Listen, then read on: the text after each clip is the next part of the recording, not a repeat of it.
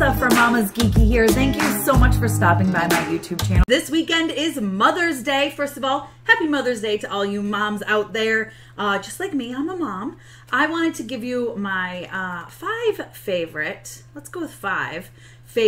moms in sci-fi, fantasy, comic books, all that stuff. So here's my top 5 favorite moms, okay? Molly Weasley, come on, who doesn't love a Weasley?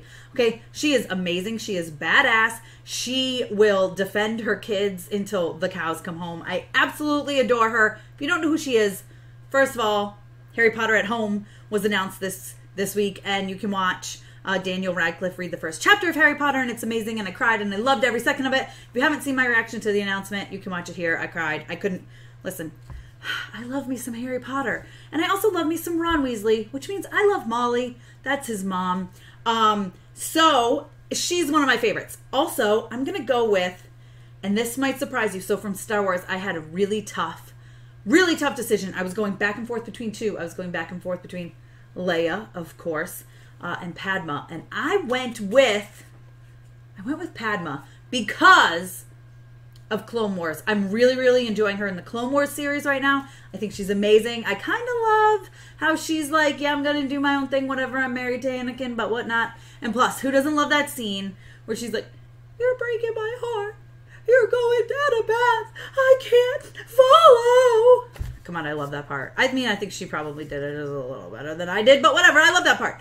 So I love me some Padma. I mean, she literally died of a broken heart. Okay, I'm an emotional person. I'm an emotional mom, and she literally died of a broken heart. Anakin, that's for you, Anakin.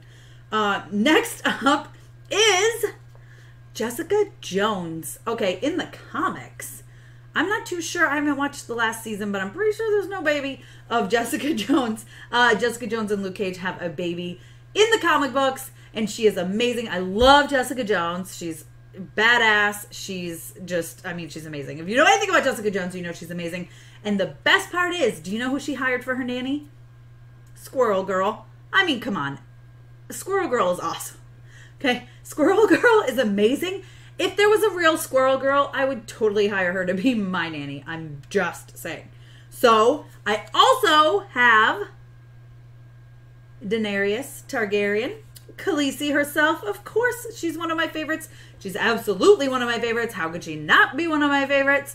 Listen, my dog's name is Khaleesi. I think she's awesome. The mother of dragons. I mean, that's why you count her. She's so incredible. And even though she went a little bit crazy at the end there and died by the hand of like the guy that she loved that was also like related to her or whatever, she was awesome. And I loved her through so many seasons of Game of Thrones. I had to count her. How could I not count Daenerys, Khaleesi, whatever you would like to call her?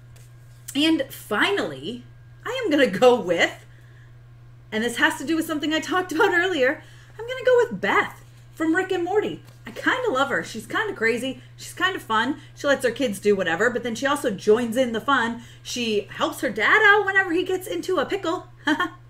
Get it? Pickle Rick. If you haven't watched Rick and Morty, you're missing out.